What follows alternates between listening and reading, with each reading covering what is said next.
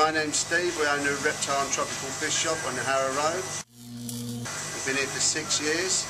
We specialise in snakes, chelonia, which are tortoises, and turtles, and most of your freshwater tropical fish. Outside the shop's changed in that. There's a lot more different nationalities of people in the area now. A lot of the locals and that seem to have moved out.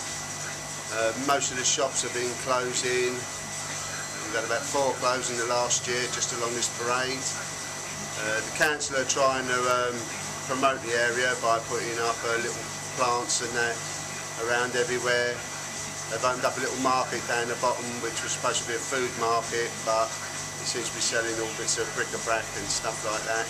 My name's Dwayne and I work for Working with Men, and I'm here to help the young people of Queen's Park better themselves internally and externally. There's more lack of confidence amongst the young people, and there's more uniform behaviour. Saying that meaning if you go to one and you go to another one, they're more likely to behave the same with the same language, and it's more like a uniform, whereas before people were different, people were exciting, meaning they had ideas to go and do stuff.